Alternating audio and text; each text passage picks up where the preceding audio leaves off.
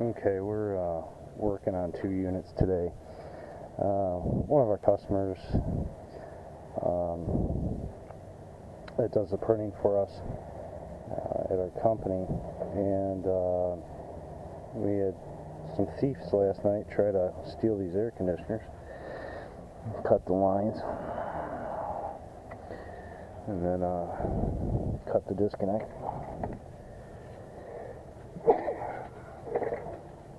So we got to get these things repiped in, and got to vacuum them down and get them recharged so they got some cooling. So that's what we're doing today. I got to see if I got another filter dryer in the truck for that one, or I'll just straight pipe it for right now to get it out of there, because it looks like it's probably going to leak here pretty soon. It's in bad shape. Let me see if I got another filter dryer in the truck. I had one, but I kind of take you through the process of getting these things reconnected. Okay, we got it fitted up. As you can see, I got my new suction line. I got a new filter dryer for this one. I still have to fit this one up, but I want to get these brazed up before I do that. So let's get it brazed up really quick. Set this camera down and see if I can get a shot.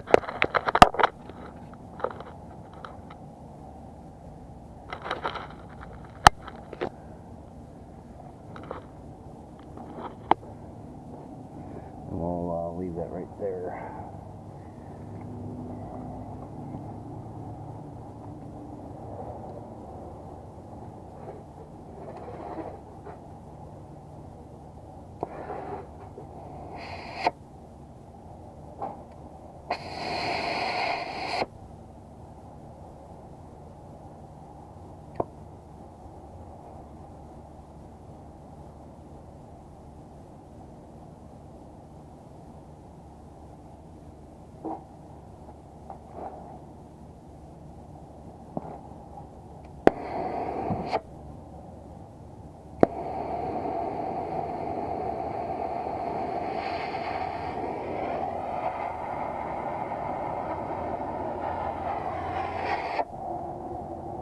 Problems.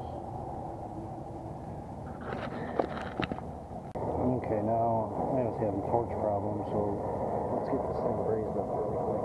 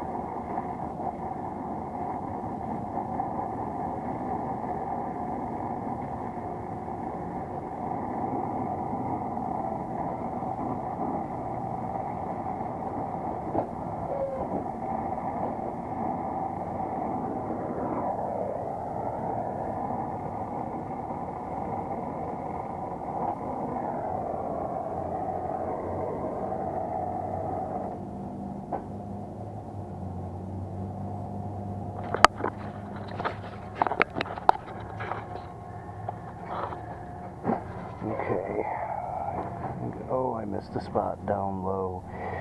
Let me get that spot on that one. The pipe was a little oval, but and then I'll fit this other one up and braze the dryer in. Okay, we got to fit it up. We got our filter dryers in there. Got that one new copper over there, liquid line. Had a problem bending around the turn, kinked it a little, but that's okay. We got it straightened out.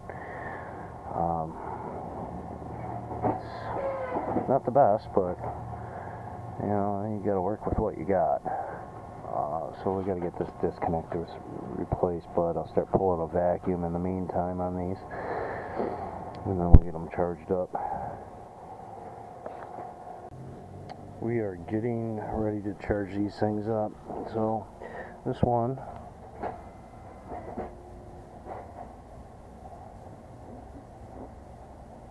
takes 96 ounces.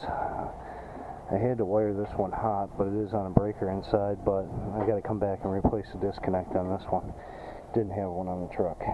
So we're going to throw 96 ounces of liquid gold in here. And then we'll get her started up. So we're going to start with 6 pounds. And the other one needs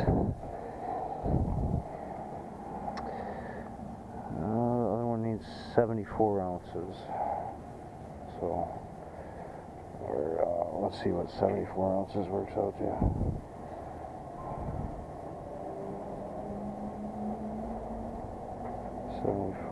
Divided by 16. 4.62, so I'll just throw 5 in it. It should be good. But let's get them charged up and running. I got to fix some wiring issue down here, and these should be good. We'll go from there. Well, we got them up and running. It's not the best repair, but you know, it's going to do for right now until they get money to change these things out. Right now, downstairs, this is a downstairs unit.